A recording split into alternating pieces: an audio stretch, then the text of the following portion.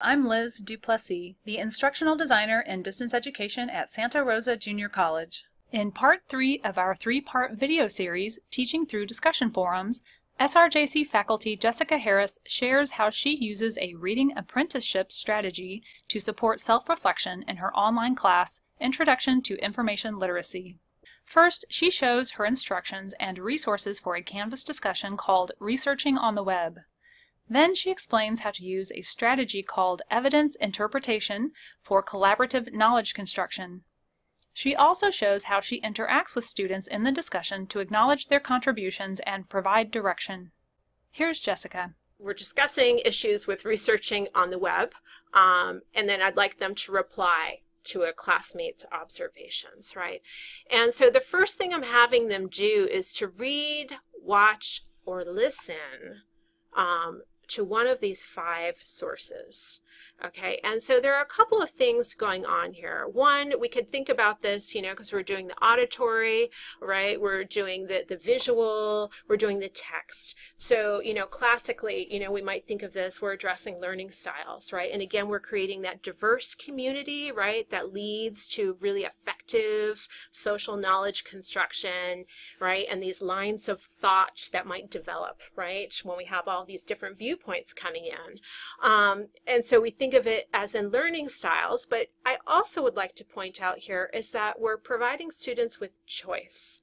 And this is something that's really critical in terms of sustaining interactions, high quality interactions, is that students feel that they're in control of what they're doing, right? And so they have stories here and podcast videos that they can choose from.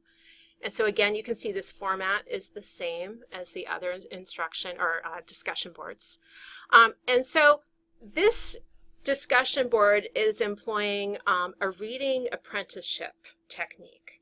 Okay, and reading apprenticeship is learning how to really analyze a text. It's about the metacognitive process, thinking about your thinking, right? Because students a lot of times will encounter a text or even a math problem, you could say, or a map, right? And they're thinking, I don't even know how to begin to approach this. This looks like gobbledygook to me, right? And so how can we help or support students to read one of these articles or watch these videos and really deeply think about this, analyze it, right? And so reading apprenticeship is about self-reflection, right? And if we can get students to self-reflect first, that's going to lead to more meaningful interactions with other students next, right? Okay, so as we look at, I'm asking them, the first thing they need to do is identify and share at least one quote or passage. So yes, that's right, I'm saying copy and paste one passage. And this is from a classic kind of log from Reading Apprenticeship called Evidence Interpretation.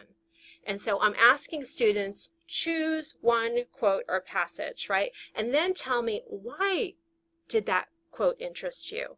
What was your connection, right? What did it make you wonder about, right? Because there's a reason why you chose that quote and not another quote.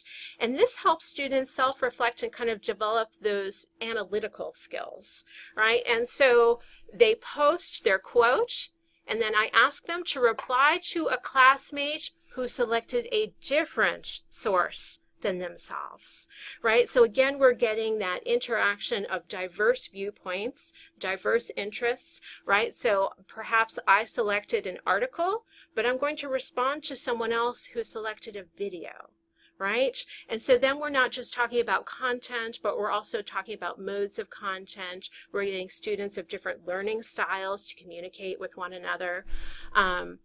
And again, all of these diverse viewpoints lead to that, collaborative, right, social knowledge construction. That's what we're aiming for, this cognitive development, right, different lines of thinking. So here we have the first student who has posted her quote, right? And what she's thinking about, how she self-reflected on this. And as an instructor then, right, to do that coaching part, I'm going to respond to her so that students understand what is it that I'm looking for, right? Because we're getting into that. We want students to have a conversation online that's productive, that promotes cognitive development, but they don't necessarily know how to do that, so let's show them.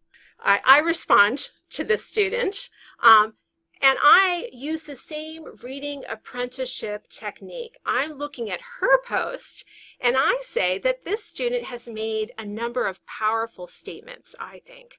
So let me tell you the statements in particular that I really liked, and then let me reflect on why I liked them, and then what I'm thinking about that, right, in response, right? Because remember, there's a response I've asked them to do is offer a new insight, an alternate perspective, or ask a question, right? So very directed in terms of the response I want you to give, right? I want you, because we're looking to promote, right, develop that cognitive or promote that cognitive development, but we need to give them direction on how to do that. And so the first thing I'm letting students know, what am I doing first? I'm acknowledging the value of what this other person has said. I'm listening to you, I see this, I hear it, right? And then I'm responding instead of just jumping in and reacting, which essentially means we're really reacting to ourselves.